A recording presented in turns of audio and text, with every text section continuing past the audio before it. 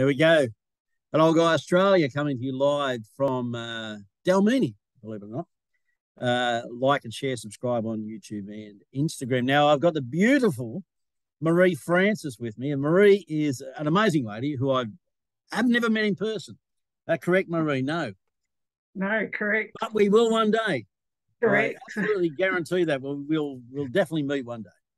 In fact, yes, I'd like to have a bit of a get together, like in various states. Yeah. You know, and then invite the people I know in that state and say, look, I'm going to be at such and such place. Go on down.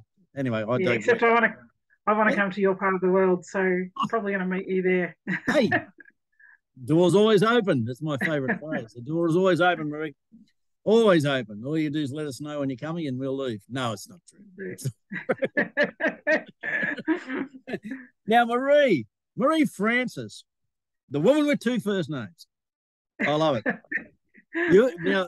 First of all, before we get into this any further, I just need to say that when I spoke to you, and I actually spoke to you just a little while ago prior to recording this, one of the things that I said to you was your life mirrored the life that I was trying to create, but never did. And you actually went and did it. And I'm going to let people know what that is because it's a fascinating story. I think that's what actually got me going, oh, that's really unusual, but there you go. Now, Marie Francis is the beautiful daughter of some Italian immigrants who came to Australia in 1964, you said? I think it was.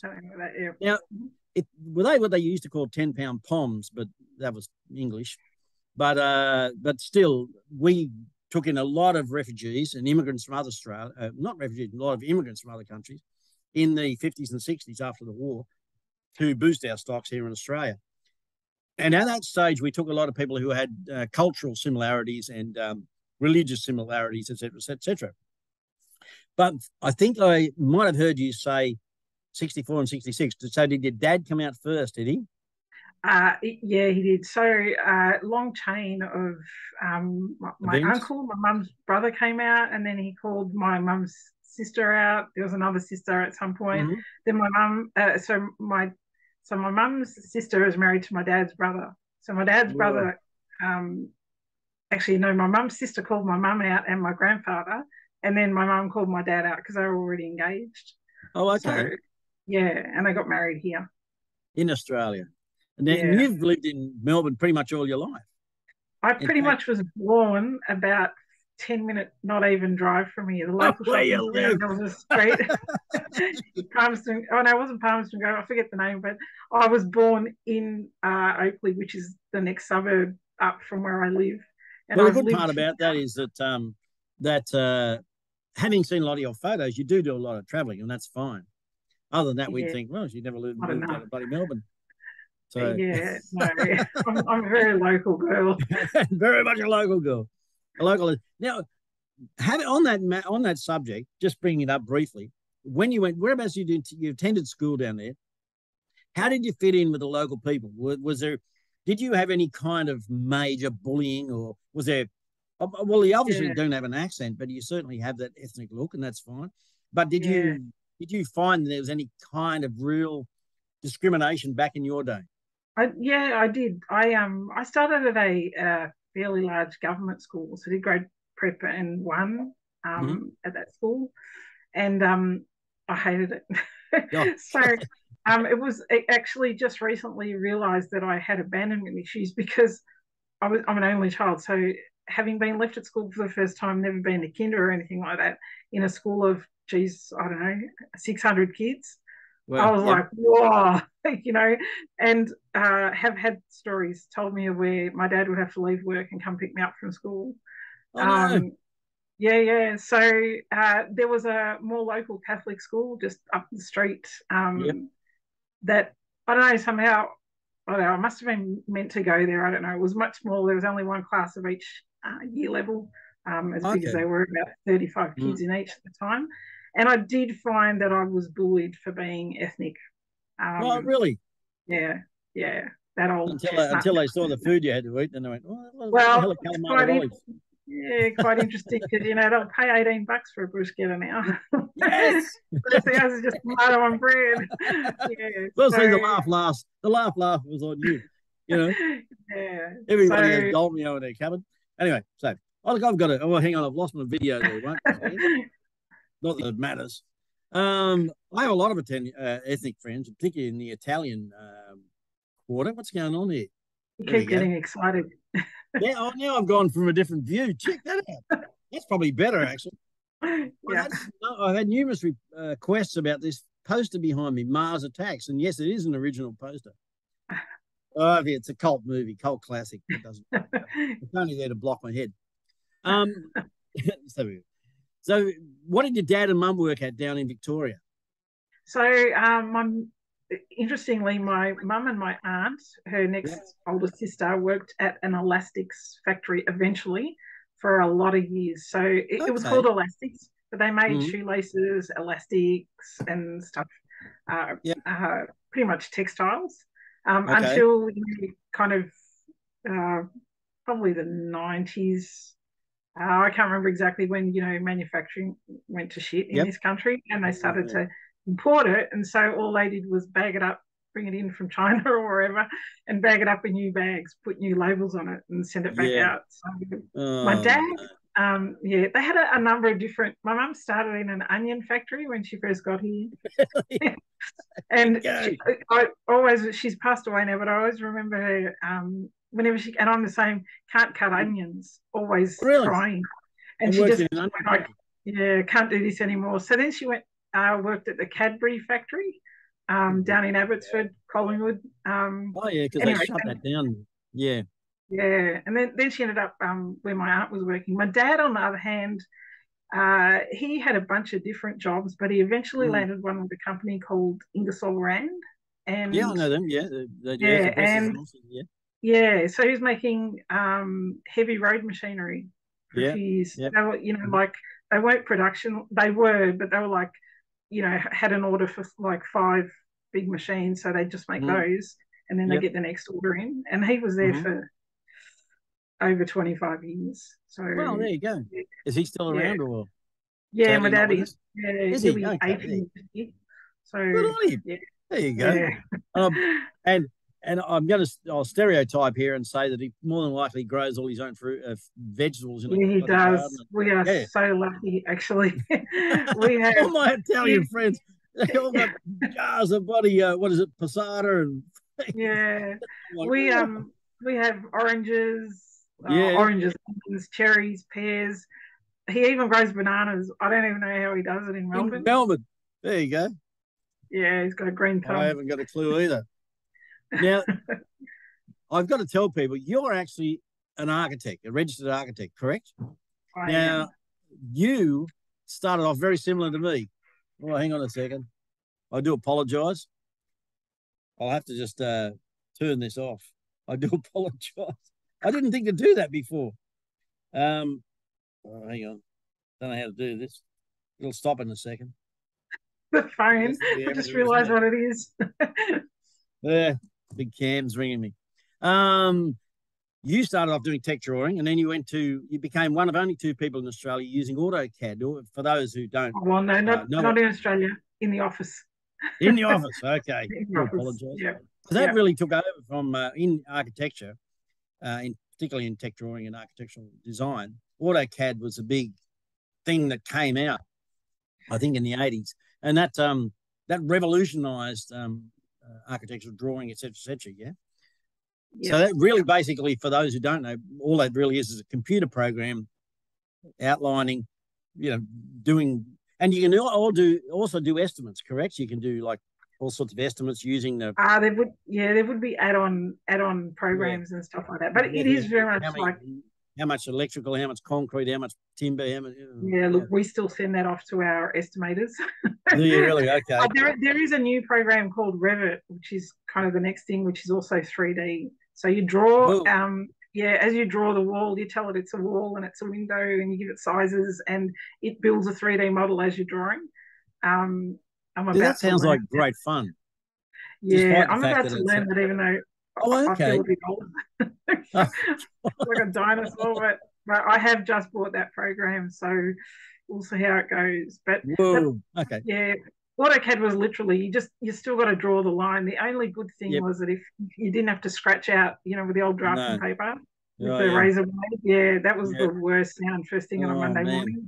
I remember doing my tech drawing. It was, as I was mentioned to you before, and we didn't know if we'd made any mistakes until we sent it away. There's only 4 of us in New South Wales who are doing tech drawing. I was doing it here at Narooma, and our manual arts teacher, um, God rest his soul, Mr. Sparks, had no idea. He couldn't help us at all. He would scratch his head and walk away and go, oh, "I haven't got a clue." And so we would have to try to figure out what they were saying and then draw it, of course, and send it off. And it'd come back with, red marks all over it. Yeah. you So know, architecture it's not like drafting. They don't actually teach you to draw. So they teach you to uh, design and then they throw you to the wolves. And oh, then the yeah. first 3 or 4 years, you're like, I don't know how to draw. I better get with the program very Well, I quickly. always think of it as Yeah, like you be a baker and then you become a pastry cook or something. I don't know. It's like another yeah. step up. So as far as I'm concerned, you're up there now.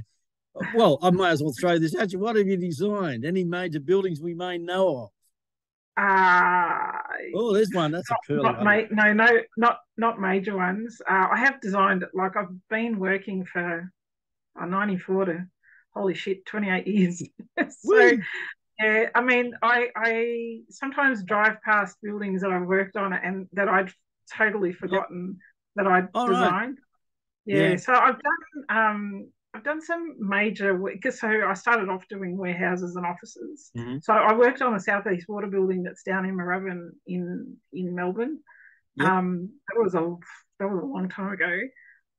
But I've done these mega 25,000 meter squared warehouses for companies like Salter Properties that do all the freight, you know, Yep. what do they Distribution, call it? etc. Yeah, yeah. Yeah. Freight So warehouses. Yeah.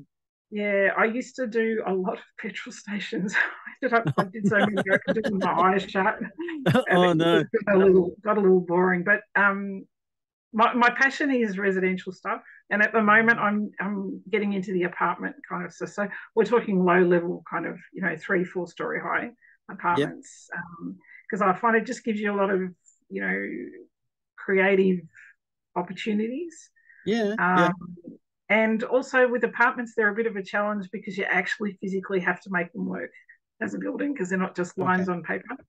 Mm-hmm. So I have this ability to, when I draw a line, I know it's not a line. I know I'm drawing, it's a bit of timber and it's got to connect Mm-hmm. with something else. So I discovered this passion when I was in grade 2, to be honest. Oh, really? Okay. Yeah, I was in grade 2 and our teacher asked us to do this. She must have been at uni or something or doing a master's. So she asked us to Mm-hmm. do this, like it was a cognitive kind of exercise to see how kids Mm-hmm. perceive the world around them. And she asked all of Yeah. us to draw our house plan. And I remember drawing Oh mine and no. going, Yeah. it Yeah. looks like a duck, that's wrong. Oh. And from that moment, I remember having this interest in what actually does a plan look like. I used to walk around with like brown paper bags drawing plans when I was little.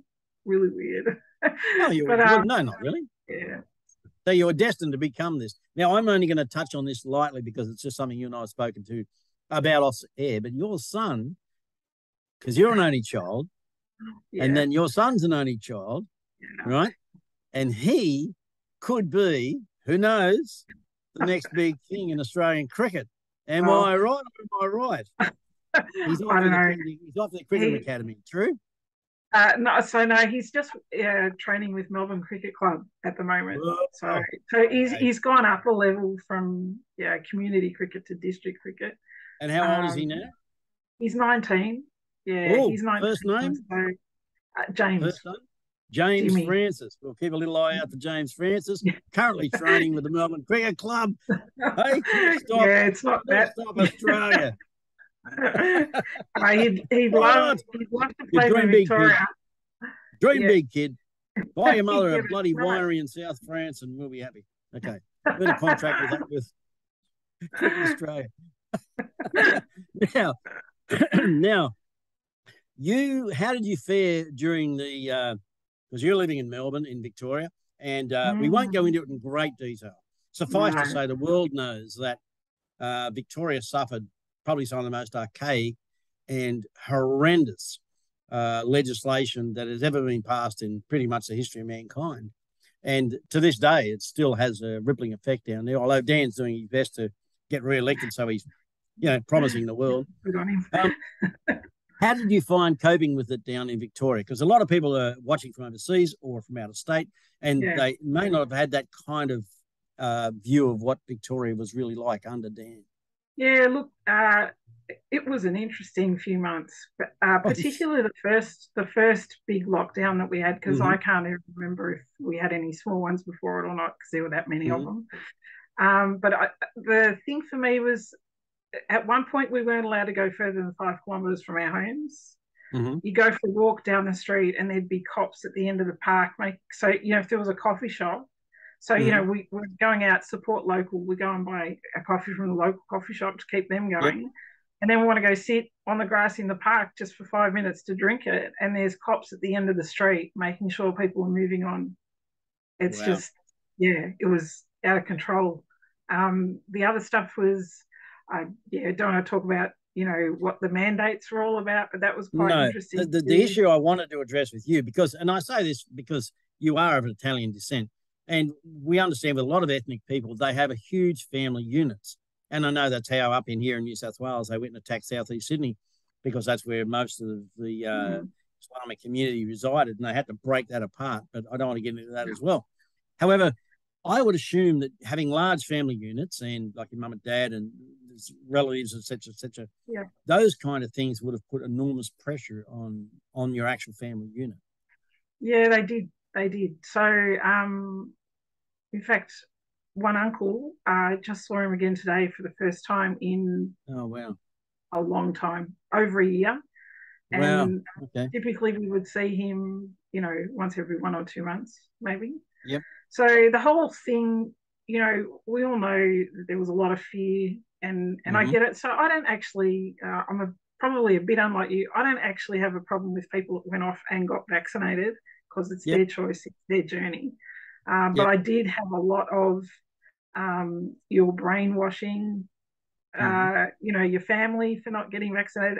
And some of this was actually coming from really good friends who I know were really concerned about me and my dad's health, and and my uncle, who's also elderly and is always with us, and my aunt, how she passed away too now. And I know it was coming from that, but there was this whole feeling of, why do they feel like they have to tell me what to do? And I felt like I didn't have a voice, to be honest. And if I look back, I actually never had a voice. Being a female in an Italian family, all my life I felt like I haven't had a voice. So, and it kind of, I don't know, that whole situation got me in this thing where I was like I have got a voice, and I'm actually, I may or may not use it. I'll decide when to use it, but I am actually going to take this stand. And I knew beforehand what I was going to lose. Like I said to the boys, and we were all, I didn't have to convince anyone in my family. We're all on the same page. Okay. We won't mention it, but we won't use the term. No, or YouTube might decide to kick me off again. But I said to the boys, the most you'll miss out on is a season of footy or whatever, because it can't go on forever. And so, we just proceed in that way. But there is a divide in our larger family that absolutely. And what about friends, etc.? I mean, I know personally, not being able to go visit people, not being able to have those communication with people, and I'm very much a tactile person. So even my mates, I hug them. They might get a bit thingy about it, but that's okay. I'm not, grabbing them by the leg, and I like contact. That we all do, and we all need that kind of thing. And I think that was one of the big issues with these closures that kept us all away from each other. And then we had this where we no longer had that kind of contact, and so there was every effort made to stop us being, in contact with each other. And that's what really bothered me immensely. So I'm going to ask you, Marie Frances, because, and I'm going to run us right through to our end of time now. I've written to you and I've asked you how you view the term hope and what kind of message you might have for people who find themselves maybe struggling a little, or struggling to come to terms with how the last 2 or 3 years have evolved, and find themselves, getting a little isolated or left alone, and not sure how they're going to cope. What kind of message of hope would you have for them? Yeah, so I thought about this, and I know I said this. Yes, I know. Yeah, and Carefully I thought to too. myself, how do you give people hope? And I decided the only way to do that is to be the hope. So Ooh, basically, nice. yeah. So basically, I live my life in a positive way, as you Mm-hmm. know, I do, yes. and I certainly do. it's important for people to understand. I think that we're never alone. You know, No. everyone's going through something. You know, if you look at Facebook and all those Mm-hmm. social media, it looks like people are posting going, oh, like it's my anniversary, such a beautiful Mm-hmm. relationship. But Yeah. what you don't know is Yeah. that behind the scenes, it's actually not Yes. like that at all. And so everyone has been affected by, what we've just been through, Mm-hmm. in some way or other. And so the important thing to remember is that no one's actually ever alone. And, No. you know, someone who's thinking, what of the future? Well, the way I look at it, I kind of, I'm going to call it manifesting. That'll So do. That'll do. I'll call it manifesting. So because I'm a true believer that everything that's happening to me right now is a manifestation of everything I've thought and said and done Nice. from Yep. all my life to now. Yep. So we're all experienced at manifesting the good, bad, and ugly, right? So Mm-hmm. if we know we can manifest the good, then why wouldn't we focus on what we want the future to look like? And because our thoughts are quite powerful, and our Yes. words. Yeah. So we just, I often, so I do a bit of coaching. Mm-hmm. I won't get into that, but I often say to clients, or we often say as a group of coaches to clients, get clear on what you want. What do you want your future to look like? Focus on that. And I know in my own life that, when we were going through the lockdowns and stuff like that, the concern was, will James be able to play cricket or footy or go to uni, without having Yeah. had the, what. Yeah. And That. so I would just focus on, well, it's all going to be fine. Yeah, don't worry about it. It's going to be fine. And I just kept a positive outlook. And then one day they get home and they go, guess what? He's allowed to play cricket. And then another day they come home, guess what? He's allowed to go on campus at uni. And so it's easier than you think. You just got to believe that you can control your future in that way just by, it's like you decide to go on holiday. Once you make that decision, all your actions and thoughts, follow through for it to happen. Yeah. So it's the Yeah. same Yeah. same thing. You think about, okay, what do I want my future to look like? Mm-hmm. I don't know, I want to live by the beach or whatever, and then you start working towards it. Well, Yeah, I hear what you're saying, and I'm in agreement with it, because I think um, one of the things that I struggle with is people who profess a faith like Christianity, for argument's sake, and part of that teaching is the manifestation of the spoken word. So and yet they learn this, but putting it into practice they find is a much greater difficulty, and that and I sort of go, I kind of go, and that's why I think a lot of people who had that profession of faith went to the dark side. They, out of fear, they gave into that fear and went, no, I'm going to have to go and do this. I'm going to have to go and do this. And they went to the dark side. And I'm like, whoa, if there was anybody that should never have gone there, it's you. If there's anybody who I wouldn't think would go there, it's you. And look yeah, where you are. I, I don't yeah, get it. And now they're going, oh my God, what have we done? yeah. And I'm like, But okay, so that's this the is a thing. profession of faith. Yeah, but I mean that's the thing. It's all about having faith, isn't it? Yeah. So not Well, just faith, in a faith and God or fear whatever. can't exist together. It's Yeah, like oil and correct. water. Exactly. That's And right. fear is the So biggest factor running rampant through our society today and through most people. yeah, People are just afraid. And even now that things have calmed down and people are far more amicable and more approachable, um, That's still, I always reminds me of just you've made a nice bowl and it's on the stove and you got it on really low heat and it's just sitting there simmering away, simmering Simmering. away. It's like them. Because the moment the government Yeah. says something, they're going to be freaking out again, because it's just all there ready to go, So, anyway. So, look, I appreciate your time, and I know you're a very busy woman. You're right. But you are. You It was are. just an excuse not to work. Anyone Oh, who knows me will know that's true. well, you can just do some you can stay back and do work after. Look, I appreciate your time, and I love the fact that you were willing to come and talk to me, because I'm just me, not really.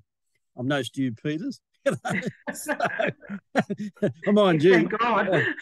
Thank God, yeah. Anyway, right, that's fine. Won't go into that one. So, don't get me started. Yeah. Anyway, or Maria Z. Anyway, but I appreciate your time, and I know you are a very, very, very busy woman. And I hope the mere fact that you've come on here and been able to give some advice to some people, and I assure you it's a great message of hope. And I hope that some people watch this video, and they will, and they'll get something from this. And I wish you all the best. And I certainly wish your son, what was his name again? Thanks. What? James Francis. James Francis. Yeah, you might be waiting maybe 4 years or so. Got to hit his straps. All right, come on, stop that. I'm a bit of a sports freak. Yeah, I do know that. Ask you a couple of quick questions. Is he a bowler or a batsman? He's both. He's both. He's an all-rounder. Yeah, I think he bats at 4, and well, that's pretty good. For an all-rounder.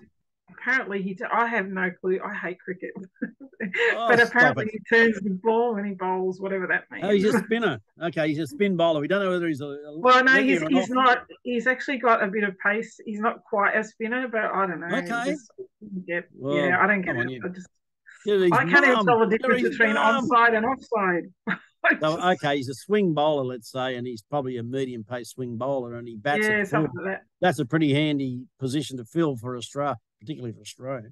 But anyway, who knows? We'll see. He's got to start somewhere, and what's next? If he gets a bit of a gig with the Melbourne Cricket Club, he might be playing grade cricket pretty soon. You never know. We'll see. Yeah, that's his first step. That's his first step, Mum. I'm telling you now, as a cricket fan, that's his first step. Great. That's cricket. Right. You got a dream. Right. Follow the dream for a while. You're telling the big O's going to watch him. James Francis. Lovely time. Peace and light. The old guy Australia. Thank you, Maria. Maria or Maria? Marie. Maria. You're very welcome. That's all right. You can't offend this girl, by the way. You just can't. Not correct. Thanks for your time. Peace and light. Signing out. And thanks very much. I'll be in touch with you very shortly, okay? See you, darling. Bye. Yeah, bye. Bye.